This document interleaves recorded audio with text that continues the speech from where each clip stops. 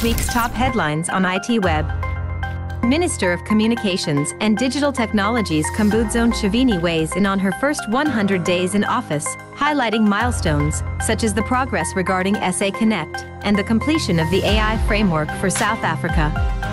The Independent Communications Authority of South Africa says it is consulting with its lawyers to carefully study Telkom's latest court action aimed to prevent the regulator from processing the invitations to apply for high-demand spectrum. South Africa's state capture report has made some damning findings about JSE-listed technology services firm EOH. And finally, US-based firm Digital Reality is acquiring a majority stake in Telkom Data Environments, Africa's carrier-neutral data center and interconnection solutions provider.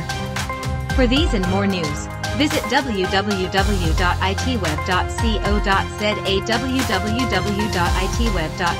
www.itweb.co.za.